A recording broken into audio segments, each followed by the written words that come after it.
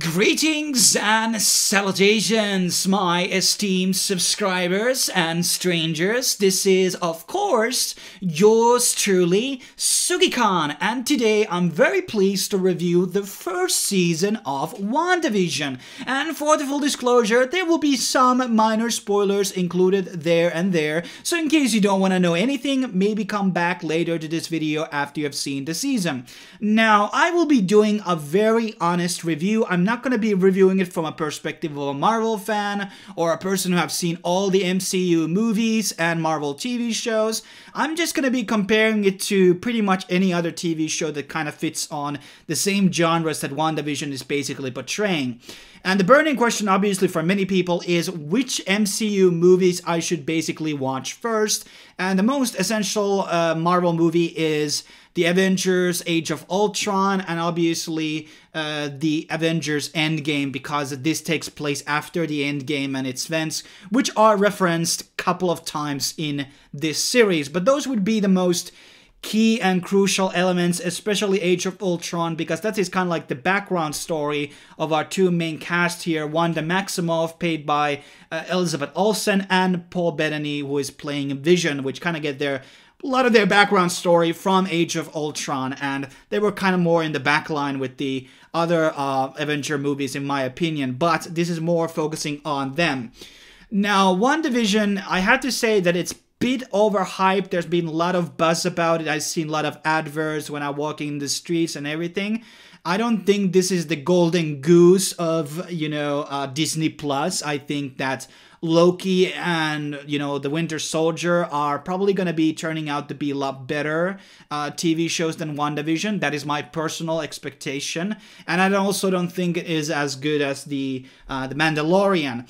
But let's kind of get into the WandaVision and basically. So, as I said, it takes place after the event of Avengers Endgame, where Wanda and Vision are basically living in this sort of a suburban life in a town of Westview in New Jersey, trying to conceal their true natures, and it feels like they are inside of a sitcom of sorts, and that is kind of like the premise in here.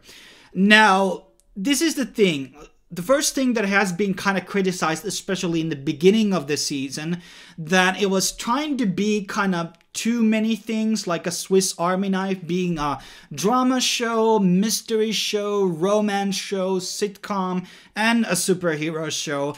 And I think that it was kind of all over the place. I didn't find it particularly doing excellent on any of those categories. Like, if I would compare it to, let's say, Lost, which is obviously a very great show, but that was a series that was a great drama show, but it was also an excellent mystery show. So it handled and mastered those two aspects of genres, and I think WandaVision probably excels the most during its latter half, where it gets more into being a superhero. So I just fundamentally didn't really find the mystery elements in WandaVision that great, the way they were portrayed and told. It didn't feel like I was watching a mystery series, and the comedy aspect, I just didn't really find it funny at all. It was sort of a parodied sitcoms, and I guess in that way you shouldn't even find it funny in a way.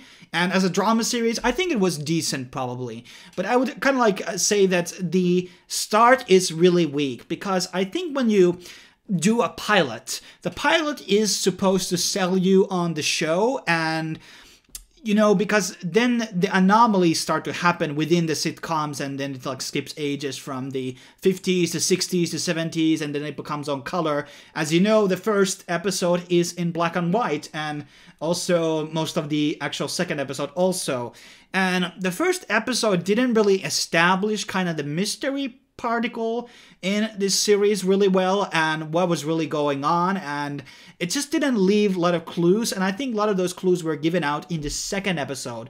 So the pilot was, in my opinion, incredibly weak in that sense, and it just kind of like failed to maybe this first and the second episode should have been bundled up together or something like that. But I think that a lot of people were turned off or just gave up after the first episode. And some probably obviously going to be, passing through like the first 2 episodes. And then it starts to actually get pretty good.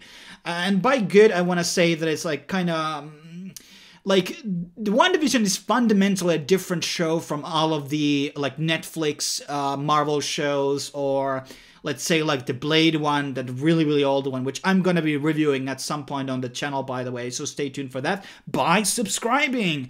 And so, I think that fundamentally, it feels like a lot more like MCU movies, especially on the latter half, where a lot of the storytelling actually gets a lot better, and the villains kind of get more brushed out, and what's exactly going on in this world, and all of those things are just starting really, really good. So it has a very low and kind of boring start. I'm not gonna lie, the first 2 episodes didn't really sell me, but I guess they kept me interested enough because the trailers kind of give you a bit of an idea what is exactly going on. So, once you make the 2 first episodes, I think it gets significantly better. But, what its current rating on a lot of these IMDb's, I think it's sitting around like 8 out of 10. And I really feel like that's a lot of the fanboys, and I'm not like having nothing against, by the way, of, the Marvel fandom and everything else. But I do want to feel, even on a Marvel scale, I wouldn't really consider it anything above 7.5 as a series, especially because of the weak beginning. And I do like that they kind of, did these homages to these sitcoms all over the years, and okay, some of them were kind of genius and well made, but they weren't funny. And I think sometimes when, the Modern Family, which was parody later on, for example. I mean, Modern Family had their own parody episodes, like the Godfather one. That was really funny.